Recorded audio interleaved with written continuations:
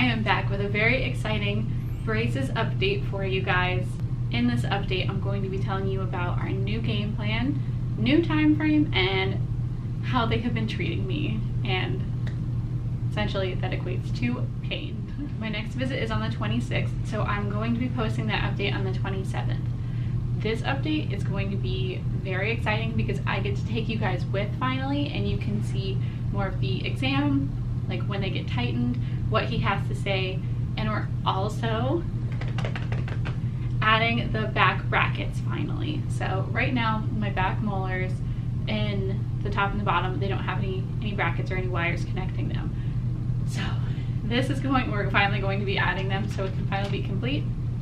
Another reason that's really exciting is because that means ideally and hopefully that I only have about 3-ish months left before these bad boys can come off. This time has been a bit rough on me. It's been pretty painful.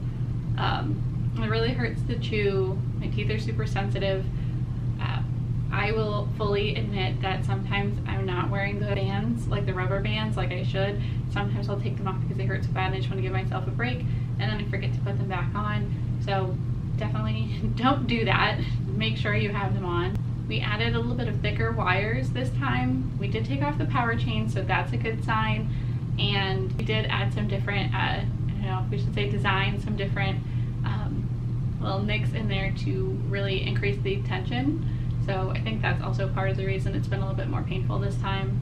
For the future, what we're looking at after the braces come off too is something we've been discussing.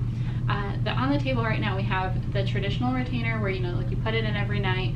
Sometimes, like, probably in my case, for a while you'd be wearing it throughout the day sometimes, and then especially at night, or the permanent retainer. I've had some friends who do have permanent retainers and they do not like it. I've heard a lot of cons about them, like that it's really hard to floss, food gets stuck in them all the time, so you're always like picking behind your teeth. If you're not sure what a permanent retainer is, I'll go ahead and insert a picture. So that's what that one looks like. And then here is a photo of a traditional retainer. I ideally would like a traditional retainer, but I am curious if any of you have had any experiences personally, or if you have any friends or family who has had either one of them, and please leave a comment below with what they thought and what you guys think. I know this one is a super quick update, but the really big one is coming on the 27th, so be sure, if you're not already, subscribe, turn on your notifications so you don't miss that update, because I'm really, really pumped to share that with you guys.